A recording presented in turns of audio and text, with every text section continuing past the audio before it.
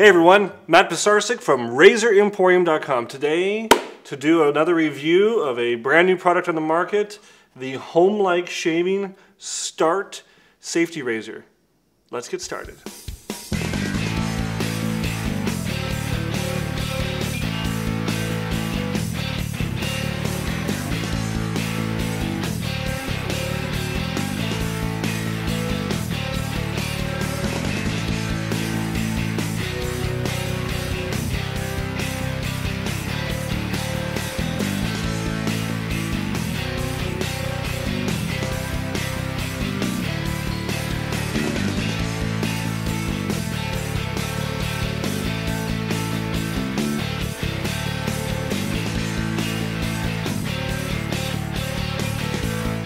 Okay, we are all lathered up. Now for today's shave, I am using the Rocky Mountain Barber Company Spearmint. And yes, there's a little ding up here. It's not for me, it was actually shipped this way, sorry guys. But it was shipped this way to us. Got a little damaged in transit. It's lathering great. It feels nice so far. I hope it stays that way. And if it doesn't, I'll tell you why. But yes, they also sent us this other one, Cedar Spice. But we're using the Spearmint today.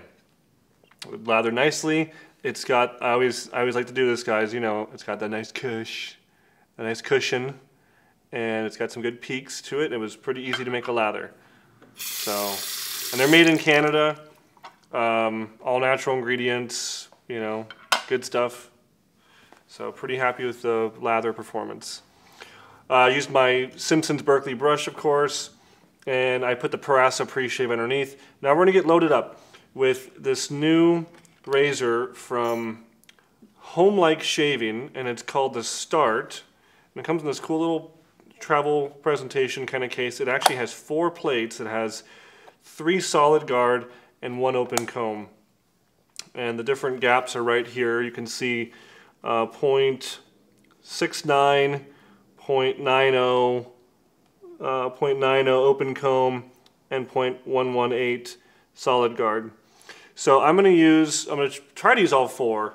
The other cool thing is it comes with this little card that's apparently like a lifetime warranty, so that's good. And it is made in Russia, so you're seeing all this, what do they call it? Acrylic, I think it's called, acrylic writing. That apparently says Start. To me it looks like CT Star PT, but hey, I don't speak Russian. Anywho, beautiful 304 stainless steel machined parts. I'm going to grab the smallest blade gap, which is 0.69 to start with. We're going to use a Paul silver blade that has 1 shave on it. And load up here. Simple 3-piece design. Oh, that's right, I forgot. It did come with this little tiny nylon washer. And I think the point of this nylon washer is to prevent scratching as you're cranking down the handle against the other handle. Or the other base plate. Easy. Easy like a Sunday morning. Fairly close. I would compare this to a tech razor with this first blade gap of 0.69. Another cool couple things is it is serial numbered on the bottom, so this is number 01302.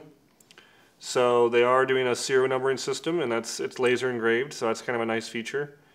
Before I get much further along, I'm going to just immediately switch out to the next base plate up in the hierarchy of blade gap, which is 0.90. And just one other quick thing, they're using a very similar style cap as we use with the Rex Ambassador, and you know, a lot of people use this as like a tech style, as I call it, Gillette Tech. These 2 tabs here and corresponding tabs on the base plate. So everyone, I always tell people there's hardly anything original under the sun.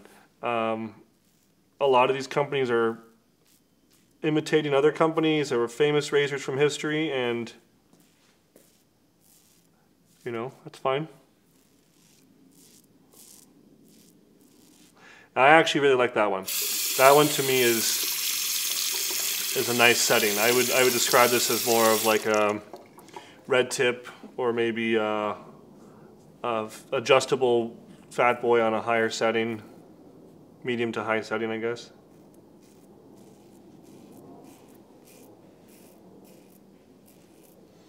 Very nice, very smooth. Before I get too much further along on my cheeks, we're gonna do a little pit crew here and just switch out one more time. We're gonna switch out to the open comb. Now this has the same blade gap, the 0.90 gap, but it's a open comb. I forget my little nylon washer here. And I guess the idea with an open comb razor, as you guys know, is that it ends up letting more whiskers kind of through.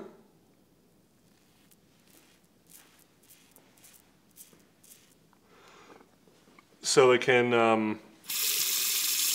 get a closer shave. Now let's see if that really feels much different than over here. Actually, yeah, maybe just slightly more close. So I guess the open comb does make a difference here. I always say I guess just because people associate open comb with aggressiveness, where really the blade gap and the blade angle is really what's determining most of that. But certainly when you have two blade gap plates that are identical, a solid bar and a open comb, you'll probably get, like I just experienced, a very slightly more close shave with the comb. Now there's one more plate in here, and I am going to grab it out. And I wanted to show you this. We got the other ones out earlier, but my only dig on this so far, and it's not that big of a dig, is it's just really hard to get these base plates out. And I don't have any other tool around. My fingers are too big to get it out. I literally am having to take the handle, and I know it's horrible, guys, it's sacrilege, and basically pry it out. So I like to be honest with my reviews. I don't like to just sugarcoat everything. That's a packaging kind of issue, and it's not hard to correct, but I do think that for the lay person, if you're sitting in a hotel or you're in a bathroom and you don't want to have to go out to get a small little chopstick or something made of wood that you're going to pry it out with, or unless you have really small fingers, I couldn't get that out. Now this is the most aggressive one. I'm a little scared to try this. This is 1.18. I'm just going to try it on my cheeks up here.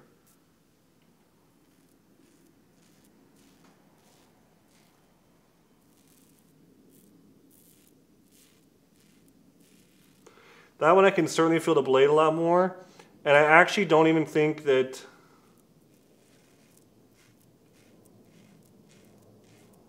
no? It's not bad. It's not like it's horribly aggressive or peeling my face off. It's nice. I'm feeling myself having to go a lot slower with it because I just feel the blade a lot more. So I'm actually going to go back to, which was my favorite so far, which is the 0.90 solid bar. That one I was feeling very comfortable that I was able to move around quickly and efficiently, and it was providing close, nice, close, comfortable shave.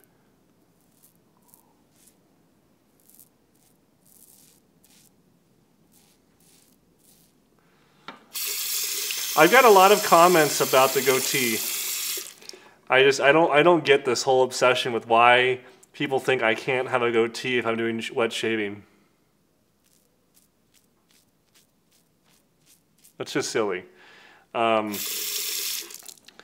like having a goatee. My face, I think my face looks a little nicer with a goatee. Whenever I shave, I always look so naked.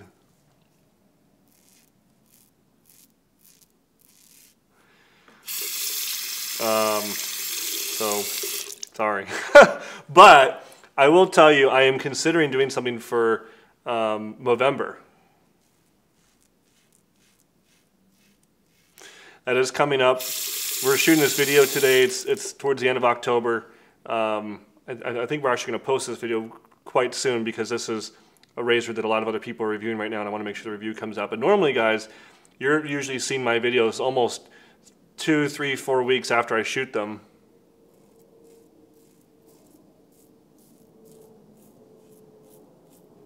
Just because we have such a backlog of videos. I mean, we only put out 2 or 3 videos a week, and we shoot more than that every week, so we always have an excess. But I may move up the schedule for November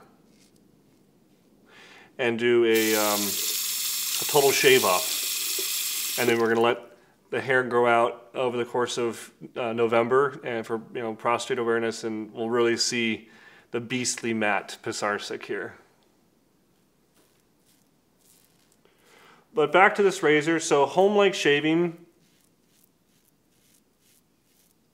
is a YouTube channel, and I'm pretty sure that the owner of the YouTube channel decided that he wanted to make a line of products, which that's great. I fully support that. That's awesome.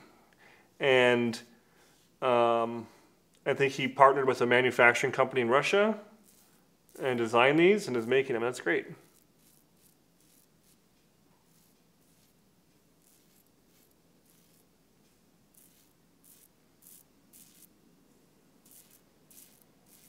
And I think his intention is to get into the US market. Obviously, he sent this to a couple other YouTubers here in the USA and a couple overseas. I know a couple guys in Europe that got him as well.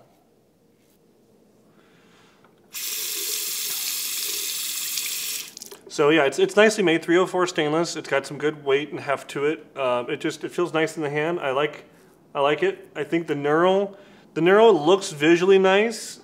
To me, I wish it was a little more grippy. I don't think by any means it'll quote unquote slip out of your hands, but I definitely think that the control angle, it's good, but I'm feeling it moving just a little bit in my fingers. I'm not death gripping down. I like to hold it gingerly, you know, and it's just moving a little bit in my hands.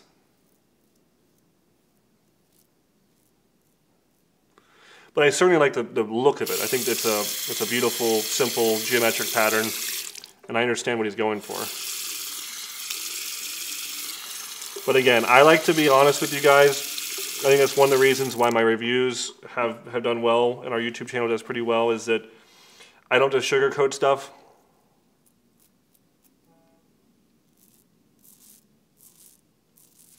I try to tell you how it is. In fact, I'm going to tell you another thing how it is here now I'm finishing up. So the spearmint from Rocky Mountain Barber Company has done great. I have a nice feeling on my face, a good sensation. It was lathering very easily, has a good comfort, slickness, all the other variables. I'll give it, thumbs up, good marks on. I even like the packaging, like the branding, colors, the scent, everything's nice. But again, my job is to try to be honest with you guys.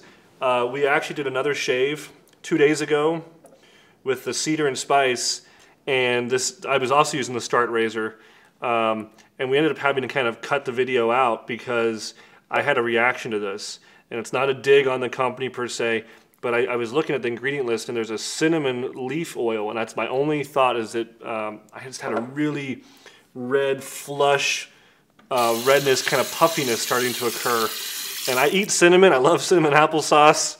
Cinnamon on lots of different foods and desserts and stuff. Never had an issue with ingesting it, but maybe that's not. My only thought is that putting it topically on my face, it had a reaction. I'm also seeing, I just wanted to comment on this. I've used a lot of shaving products over the years. I'm actually seeing a little redness in my cheeks here. I'm not sure if you are noticing that. So I think that the cedar and spice soap, the cinnamon of it, is maybe having a little reaction here. Again, it's not a dig on the company. I just think that I've never had a reaction to any soap I've tried here or at home like that, where it was kind of a red flush puffiness, and it took about half an hour, maybe almost an hour to go fully away. So I just want to make that note. Again, I really like the spearmint.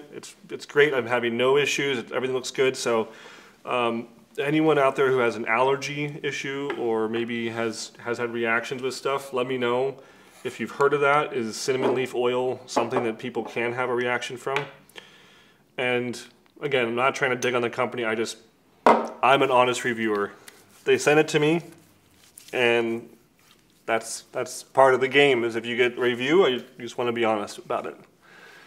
Okay, finishing up here, a little Parasso liquid cream balm. Gosh, I just want to do this. I feel like I'm getting a massage in my face. I just absolutely love these liquidy balms. I just feel, especially now it's wintertime, your skin starts to get a little dry, the weather starts changing, and putting a nice kind of liquid balm, aftershave, lotion on your face is such a pleasurable experience after a comfortable shave. So the Start razor from Homelike Shaving performed great. My favorite plate here was the Solid Bar 0.90. That's not really a big surprise. I think most of you guys know I like more of the, you know, what do you call it? Goldilocks kind of razor where it's not too aggressive, not too mild, somewhere in the middle, and this 0.90 did it. Again, I successfully used the highest end one, the 1.18. I just felt like it was, for me and my beard, my skin, a little bit more aggressive than I really needed it to be. I'm really impressed with the machining, and I like the design, I like the weight, the length, everything about it. I like that it has these different plates. I think it's a really great value. I believe the US price for just one plate is like, I think like $70 or $75 US, and I think if you buy all of them, it's like $175. So it's a good value too for stainless steel, 304 milled. This is really nice. But I did have two kind of notes that maybe would not be thumbs up, they'd be kind of neutral, or maybe even a slight down. And that would be the packaging. Sorry, I had a random stray hair. The packaging, the base plates were just a little bit difficult to get out. And the handle, again, I love the beauty of it. I love the design of it. But the fact that it just feels a little bit slippery. And as I was using it and it started to get slick, that it kind of just moved a little bit in my hands. I like a really grippy handle. If you guys have seen our Rex Ambassador, I love a grippy handle, or like the Red Tip Super Speed or the Fat Boy that is just kind of bomb-proof, as I call it, or Edwin Jagger, the Laser Cut I love.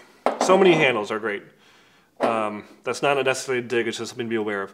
So, I've been blabbing and blabbing and blabbing. My shave's complete, I'm feeling great. Awesome.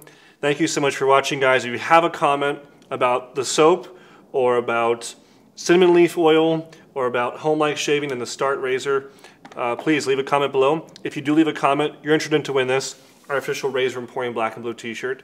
That's all I got. Please subscribe to our channel, like this video, share it with your friends, hit that bell to notify you every time we come out with a new video, and I'll see you next time at Razor Emporium for all things vintage shaving. Thanks, guys.